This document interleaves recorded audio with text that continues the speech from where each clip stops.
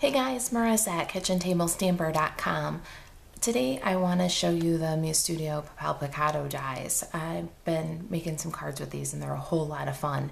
I'm going to run you through a card. Well, the Papel Picado dies are for DIY party. That's the idea behind it. It's kind of fiesta theme. You can cut these great lacy shapes and then string them together and make a beautiful banner for your DIY party and decorating. These are also great for cards though, so I wanted to run you through some ideas I have. All right, here's the dies. This is the large rectangle, Papel Picado. Here's a geometric. We're going to use that one today. And this is the half circle. All right, so there are 3 dies available, and this is kind of my idea for card making. Here's a couple samples. Okay, and here's the half circle. I like to selectively fill in the negative space, and their size is perfect for an A2 card. All right, so here we selectively filled in the little daisies, left the holes around the border, show the card base color. Here's one where I just filled it in all with a contrasting color, so I just layered the 2 colors. Okay, here's the card we're going to make today, and let's get started. All right. These are perfect for A2 size cards, so this is a 1/4 sheet of Winter Sky cardstock, and I'm going to put that over the die and run it through my die cut machine. Okay, so I've run that through the machine, and I'm going to remove the banner from the die. There we go. It removes really easy. And I'm just going to use a paper piercer and push out any of the negative spaces here, clean them out that remain. And there's not very many. It makes a really nice clean cut. All right, so there it is.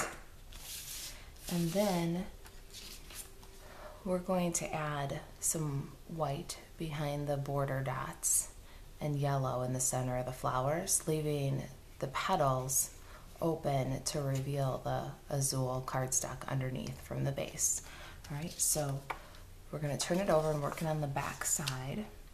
I've got some Tombow Mono Aqua and some scraps of papaya and sugar cardstock.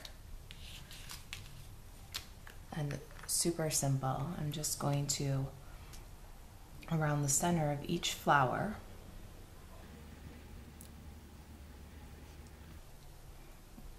okay, super simple. Around the center of each flower, I'm just going to scribble a little circle of adhesive. Doesn't take much. And then, using the scraps of papaya cardstock, I'm going to cut some little squares here, and then just adhere those little squares just behind the flower center there. So you see, that's what you get. All right, so we're going to do that to all 5 flowers.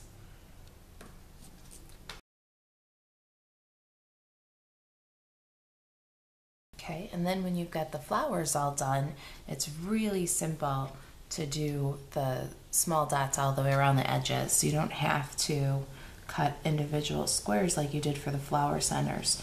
You're just going to run a line of adhesive on either side of the dots and then like a ladder in between the dots, okay? And then adhere a strip of sugar cardstock to cover a whole line of the dots at one time. Okay, so with that adhered to the back, when we turn it over, take a look at that. We filled in all those dots in one move.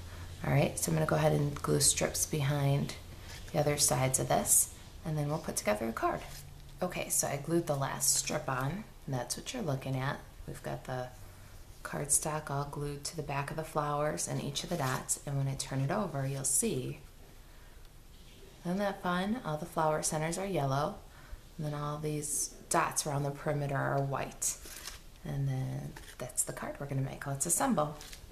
Okay, now that this is done, I'm gonna cut down the top just a little bit. Let's see here. I'm gonna cut it down to about 3.5 inches. So the point is at 3.5 inches wide. I need to make some room for my sentiment at the bottom of the card. All right, then glue that to my card base. So cut my banner down at the top, just trim the edge off, made it 3.5 inches. Okay, you've got a Azul card base here. We're gonna glue the banner to the card base.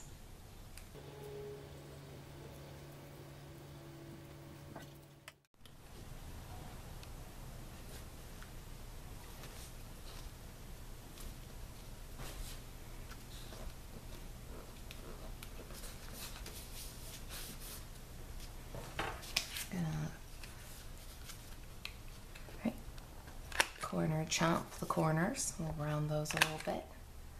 A little Versamark ink. Hey y'all from Southern Sass. Gonna stamp and emboss a little sentiment here.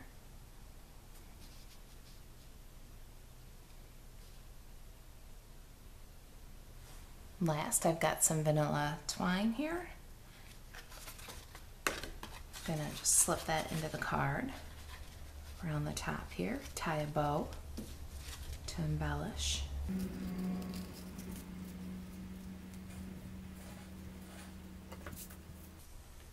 Trim the ends, and there's our card.